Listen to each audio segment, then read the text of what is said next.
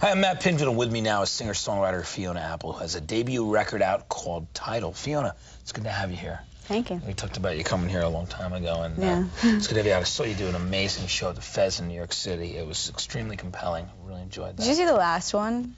Was that the one that you went to? No, I went to the first or second one on the first night. Okay. Oh, and then you came to see me, but you didn't see the show that night. Yeah, I just came to talk to you that night. Okay. Yeah. Right. Just came to talk to you about the record and just talk to you about performing, which was cool. Did you have fun playing those Fez shows? Yeah, it's just that the last one sucked, so I just wanted to make sure that you weren't there. No, I didn't see that one. But the one I saw was really good. Tell me about how long have you been playing piano and writing songs and singing?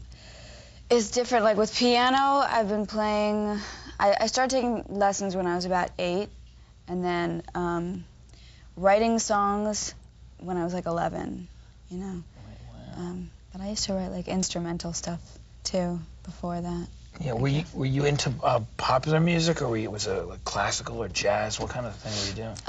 I was into basically everything that I'm into now, which is everything. Right. You know, basically everything except for like country and techno. I listen to everything. You know. Right. But yeah, I was listening to like a lot of. At that time, I think I was listening to like a lot of Billie Holiday and like Ella Fitzgerald and I don't know, and like also like Debussy, you know. Yeah.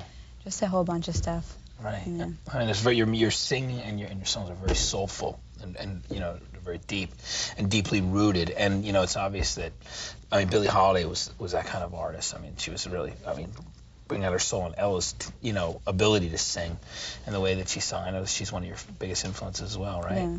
It's quite amazing, and you do it well. I mean, you do your own thing well. I'm not saying you do their thing, but I mean, you've kind of synthesized that into your own thing and your songwriting. I want to do actually, we're going to show a video, and then we're going to come back in a little bit. We're going to talk to Fiona some more. Right now, we have a brand new video from the LA band The Descendants. They haven't put out an album since 1987, when lead singer Milo, that's right, Milo Ackerman, left the band to pursue a career in biochemistry. And they're an amazing band. Of course, they became All, and had a bunch of different singers, and now earlier this year, Milo reunited with The Descendants. They have a new album out called Everything Sucks. Let's check off the first clip off this. And it's the one called I'm the One. It's new here on 120 Minutes. It's awesome. Check it out.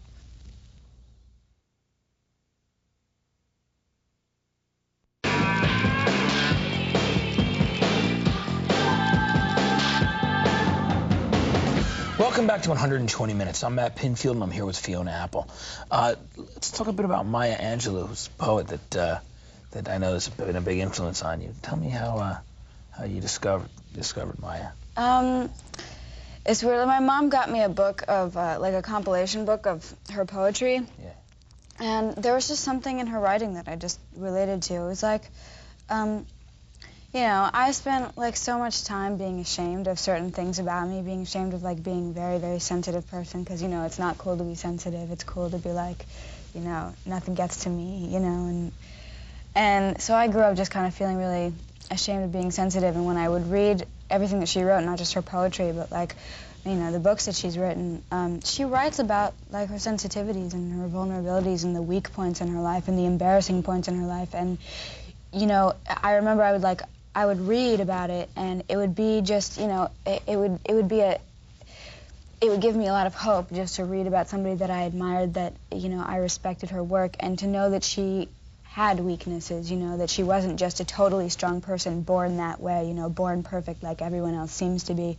And she, I remember I used to look at the book on the back cover, and like that woman, if you haven't seen her, it's just like, you can see it like in her posture and in her eyes and in her smile, that she just, she knows who she is and she's proud of who she is. And to know that she had been through similar things that I'd been through, and that she came out that way, it was incredible hope for me, Yeah, that's great. I think, it's true that, we would definitely be attracted to people that, we can relate to their vulnerabilities, because we are all vulnerable, you know what I mean? And we, people do, like you said, pretend to be really insensitive. And some people are insensitive, but a lot of us are sensitive, And I think that's great that you found her and she was, influence on you and everything. We're going to come back in a minute, by the way, with Fiona. But what we're going to do right now is show you the video, which we've seen before here on 120. We're going to show it again. From the album title, here's Shadowboxer on 120 Minutes.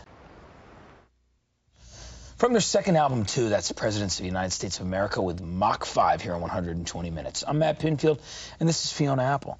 Now, Fiona, speaking of sensitivities, when you perform live, you'll go on stage and you'll talk about things that are going on in your life, things that have influenced the songs on your record, and just basically how you're feeling, which is a very open way to perform.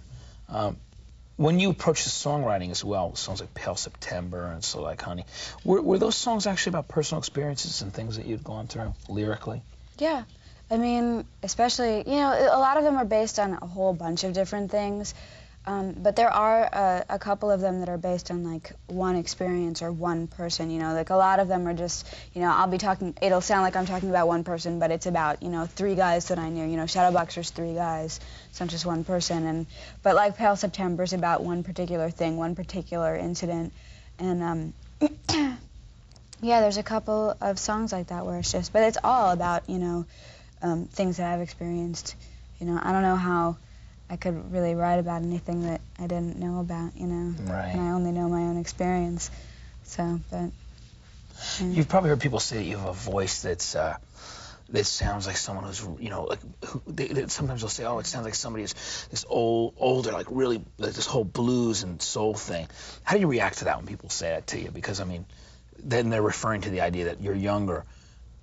You're young, but you have a voice that sounds like somebody who's been through so much in this world. I mean, obviously, when you're younger, you can have been through so much. How do you react when people say it? Well, it's funny, I mean, because a lot of people, ask me about, like, some guy in Europe actually told me that he thought that I had made up everything that I had written about because he didn't think that I could have experienced that much being 19, and it just makes you kind of feel like, damn, there's a big generation gap because people don't realize that, I didn't even realize that there was anything like weird about what I was singing or how I was singing it, if I'm 19, until people started asking me about it, and I think that people just don't realize that I'm totally normal, everything that I'm writing about, most people my age, as every age, feels. It's just that some people write about it and some people don't, Right. And a lot of 19-year-olds don't write about it, a lot of do, and they're just not in the public eye, so...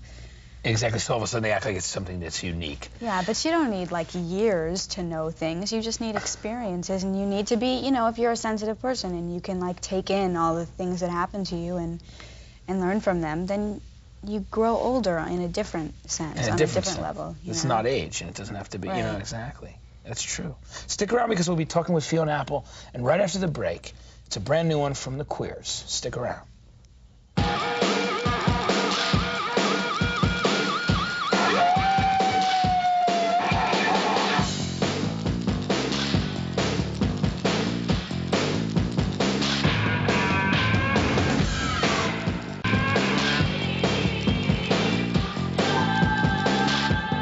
Welcome back to 120 Minutes. I'm Matt Pinfield, and I'm here right now with Fiona Apple.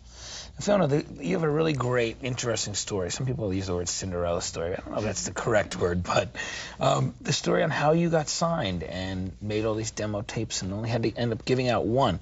Why don't you tell us the stories, because it's been heard and retold, and you might get that whole Japanese whispers thing where it changes every time it gets to somebody else. So let's hear it from you firsthand. I just decided, like, a year and a half ago, 2 years ago, that I wanted to make a demo tape. I went out to California, made a tape, 3 songs, just me and the piano, and then my plan was, like, I didn't know how to, get into the business. It happened really weird, though.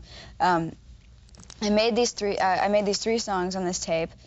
I went to New York, brought a couple of, for Christmas, I went home to New York, and I brought a couple of the tapes with me, just not to give to anybody, like, this is me, hire me, sign me, just like for my friends and family and stuff. My friend took one of the tapes, and I had made up like a batch of 78 tapes. That was my number of tapes that I made up. I made up 78 tapes, went back to New York, and I was planning on, when I went back to California, I was going to start sending them out to managers or record companies or whatever. But instead, I brought these couple of tapes back. One of my friends took one of the tapes and took it to the woman that she babysat for, who does public relations. And so this woman heard the tape, apparently liked it, and she had a Christmas party to which she invited Andrew Slater, who's my producer and manager, and he went to the party, heard the tape, and then called me, and so I still have, 77 tapes. I never even, like, got to the place where I was going to make an effort. That's great, actually. Andrew did a great job producing the record, by the way, as well. And I know he works really close with you. That's an interesting story. So what are you going to do with those other tapes? Are they just kind of hanging out somewhere? They're just like, I'll be in my house in California and I'll like, open a drawer and there'll be like 3, and I'll look under the bed and there'll be like 7. They're just like hanging Wherever out. you can stash them, right? Yeah. That's funny. Well, I mean, you really did a great first record, and from this point on, I guess you'll be doing a lot of touring at this point. I mean, now I know you have some time off in December, but where are things going from here? I really don't know. I mean, I'm going around the States now, and then I'm gonna I have some little tour to do in France, and then coming back, and I have no idea what's gonna happen in January. Yeah. But I just keep seeing things keep changing, so Yeah. it's kind of like a whole snowball effect right now. But it's good that people are getting to hear your record, and that people should go out and see you live if they get the opportunity to, because it's a completely different experience as well. All right, thanks for coming by. I really appreciate it, Fiona. It was nice to have you. And it was great to have Fiona here. You can check out her album known as Tidal. Up next, I'm going to show you a brand new video from the Queers, who currently have an album out called Don't Back Down. And this is not the song done by the Dead Milkmen. It's their own song. In fact, this band has had songs covered by New Bomb Turks, who are their friends, and they write their own material. Here it is. It's called Punk Rock Girls, and it's new 120 minutes tonight.